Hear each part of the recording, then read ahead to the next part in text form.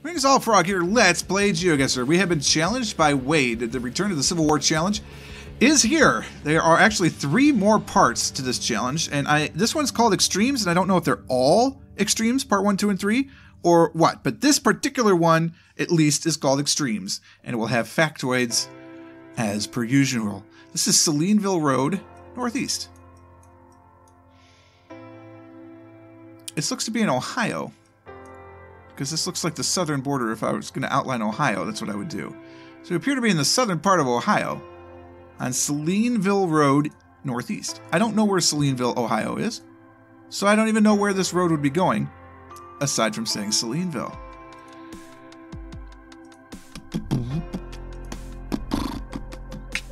Loose gravel. Yeah, Ohio does this weird thing.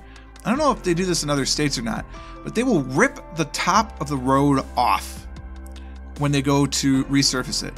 And they will literally they have a machine that just chews up the top part of the road and it leaves it all roughed up. Then sometimes they'll just leave it like that, or they'll come back with a new bed of gravel that they will put on top of the road, and then you just have to drive along it. And then finally they'll come back and put the layer of asphalt on top of it. It's a very strange thing. It actually doesn't take very long, but sometimes the process seems artificially drawn out. And I don't know why. And I've never seen this anywhere else but in Ohio. Granted, I haven't lived anywhere but Michigan and Ohio, and when I travel places, there's not a lot of stuff going on. Morgan something? You gonna tell me what road we're on other than Severe or Salineville Road? No. I don't know where Morgan County is. We're on the Ohio 39 East, apparently. There's fresh tar. This is what I'm talking about. So this is the next step of the whole process. Alright, so we're in the south, one would presume.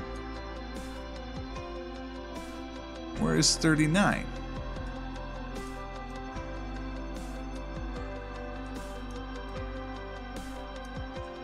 I don't know. I don't see Salineville. There's 93 because of course there is.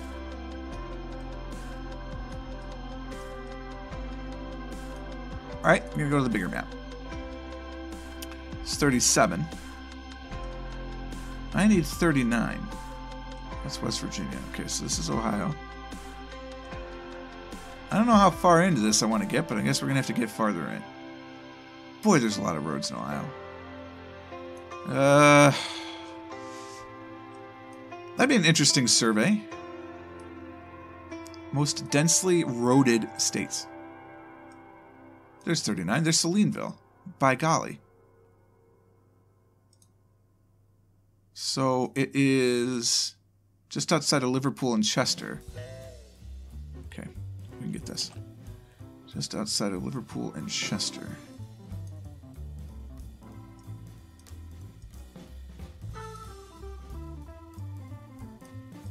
Nope, I lost it.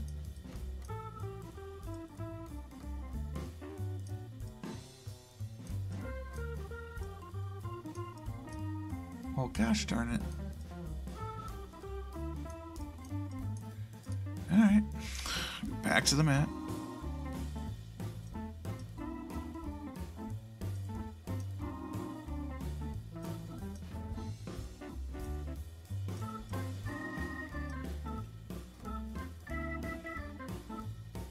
It's very frustrating.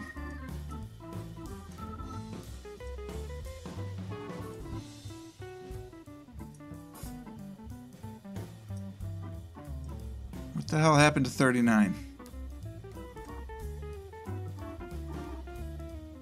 There it is. It's up at the top. Oh, I see. It's right where Pennsylvania, West Virginia, and Ohio all meet.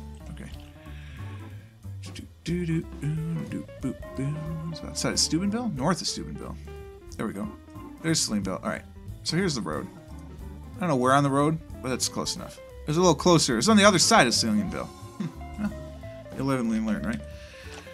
So, let's see. Read only after part 1. Colonel John Hunt Morgan conducted several cavalry raids throughout Kentucky during 1862. Promoted to brigadier general, he launched his most daring raid of all in June of 1863. He crossed the Ohio River, disobeying his orders, and attacked towns through southern Indiana and Ohio. Concurrent with the Vicksburg-Gettysburg campaigns, he hoped to draw Union troops away from these critical battles. His force of 2,460 raced through Kentucky, diverting west of Louisville to cross into Indiana south of Corydon. Skirting north of Cincinnati, they continued east into Ohio and ran clear across the strait, pillaging as they went. His troops were dwindling with every skirmish, though, and when they attempted to cross back into West Virginia, at Bluffington Island, they were repelled by a Union force backed by gunboats. A couple hundred escaped into West Virginia, but the majority were captured. The remnants headed north, passing Zanesville and Steubenville, until pursuit caught up with them and they were defeated here at the Battle of Saleinville. This is regarded as the northernmost land battle in the American Civil War. Really? Oh, yeah. Gettysburg is a lot farther south than you think compared to that. For some reason, I knew it's like the southern part of Pennsylvania, but... Well, cool. All right, that's one extreme. We appear to be in Ohio again. This is the Ohio historical marker. Isn't this Columbus? This is Columbus. Spring Street and what?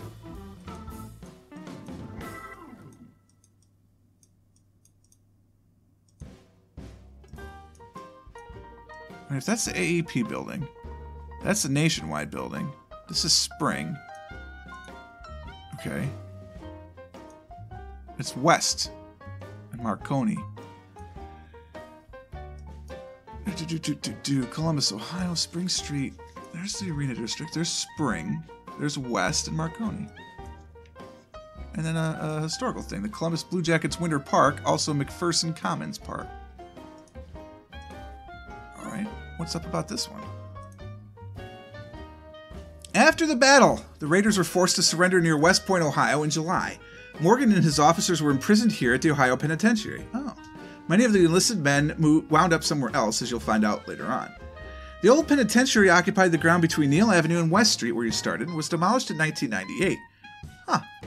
They didn't spend long here, though. In November of the same year, Morgan and 6 officers managed to escape by tunneling from their cell into an air shaft on the prison yard. They scaled the walls with a rope made from bed sheets and walked to the railroad station. Boarding a train to Cincinnati, they jumped out before arriving, hired a boat to cross the Ohio, and made their way back to the Confederacy. Only 2 were recaptured. Morgan returned to the military in his raiding efforts, but found them going more difficult as the war turned. He was killed in action the following year. Crazy. I mean, I go down to the Arena District all the time. Between Neal...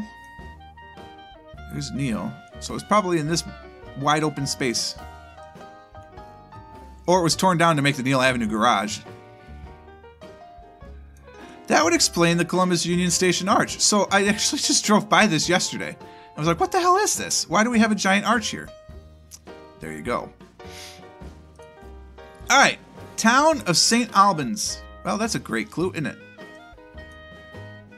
At the Vermont 36, which is far more northern than where we just were, so I'll be very intrigued to know what this is all about.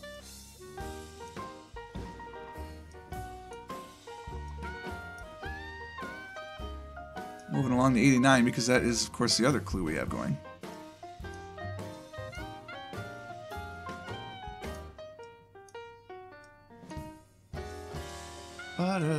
Wait, St. Albans Town. We're on Main Street. That's St. Albans Bay. There is no Main Street in St. Albans Bay. But there is in St. Albans City.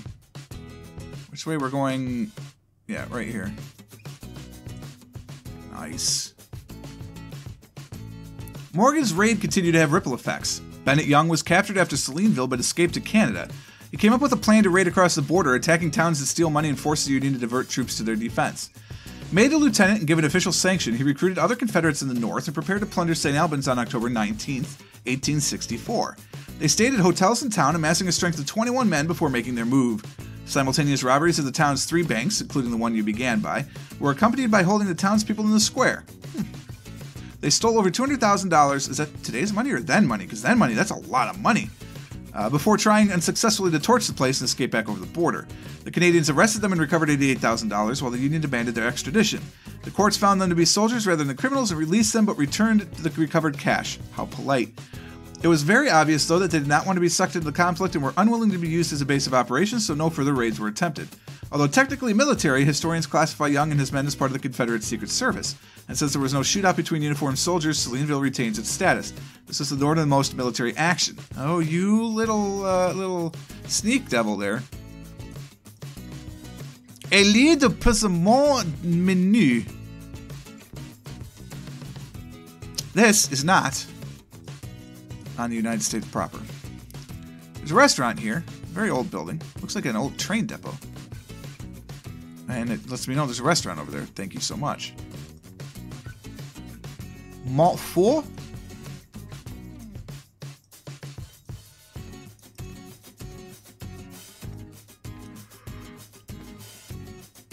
Huh. Okay.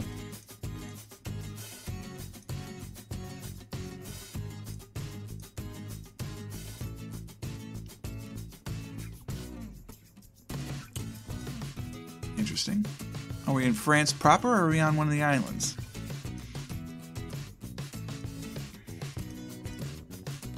Cherbourg.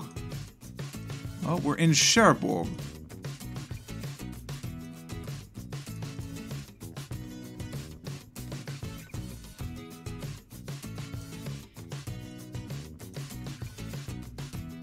Cité de la Mer. Huh. I think we're in France.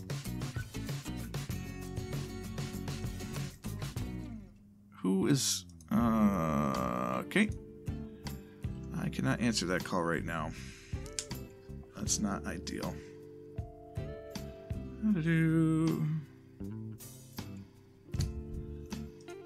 Ba-dum-bum. It's my wife, but she must have gotten out of work early. She thought she was going to get out by 4:30. It's 4:50. It's 4:04 as I record this. She got out a lot early. Nice. We're definitely in Cherbourg.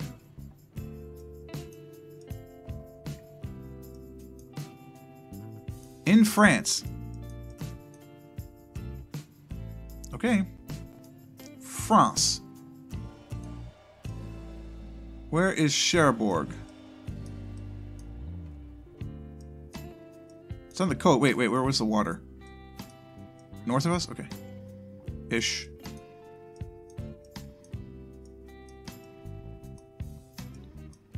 There's Cabourg. That could be an English transliteration.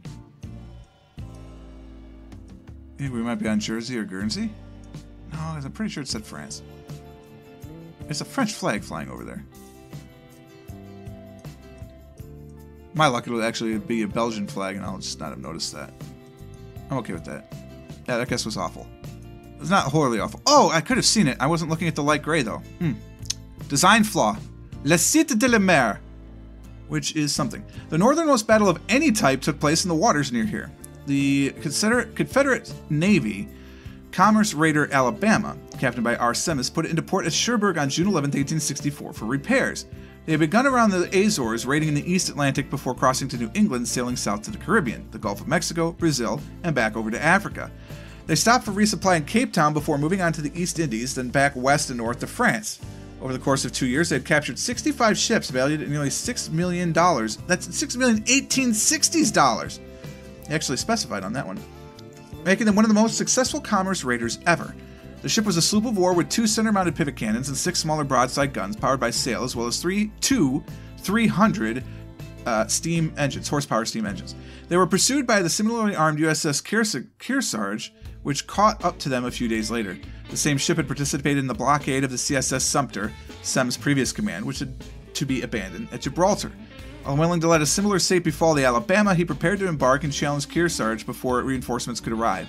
They sailed out past French territorial waters, escorted by the armored frigate Couronne, and commenced their duel. The battle was observed by many spectators on shore and at sea, including an MP in his yacht, Deerhound. The ships circled and fired at each other for an hour. Alabama had a greater rate of fire, but her armament was slightly weaker, and had been subject to deterioration over her long voyage. Kearsarge fired more slowly, but was more accurate. Plus, they had a makeshift armor belt protecting some sections of the hull. At the end, Alabama's hull was punctured below the waterline, and she struck her colors and sank. Her surviving crew were rescued by the surrounding ships, although Captain Semmis and some others made it aboard the Deerhound and escaped back to England. Interesting. This appears to be the American West. Pay your fee over there. I want to pay my fee. I'm going to go back to the entrance of the park on Piacho Peak Road. $7 to get into the park here at Piacho Peak.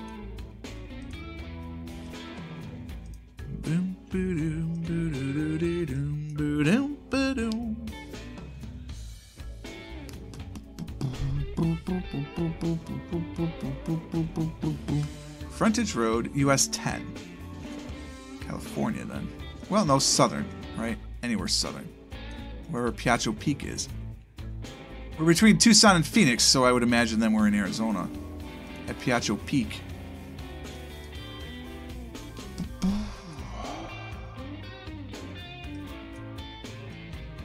There's Piacho Peak State Park.